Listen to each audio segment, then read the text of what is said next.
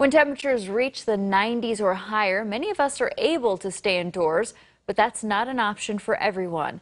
Today, KELOLAND's Whitney Fowkes talked with a few workers about how they're staying cool while on the job. Brady Daly is normally in a long sleeve shirt, but today he dressed for the weather. And I have quite a few homeowners that say, "What are you doing out here? It's way too hot for this." But, typically bring your water and you're pretty good. He also plans ahead for when he's done working in the heat. Anytime I go park my car, I park it in the shade. Not to mention, like I said, always having a water bottle nearby really helps. Other workers have different tactics to cool off, especially those who work with asphalt that's anywhere from 200 to 250 degrees. It really works.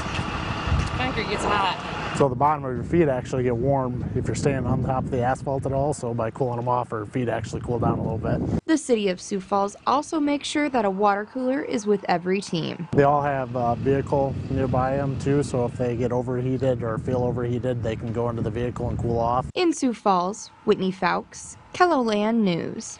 And if you're not careful while you're outdoors, you could experience heat exhaustion. Symptoms include excessive sweating, dizziness, nausea, even goosebumps while in the heat.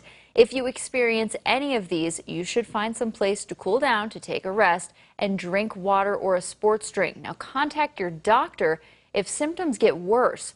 For more warning signs and heat-related illnesses, just click on this story at KELOLAND.com.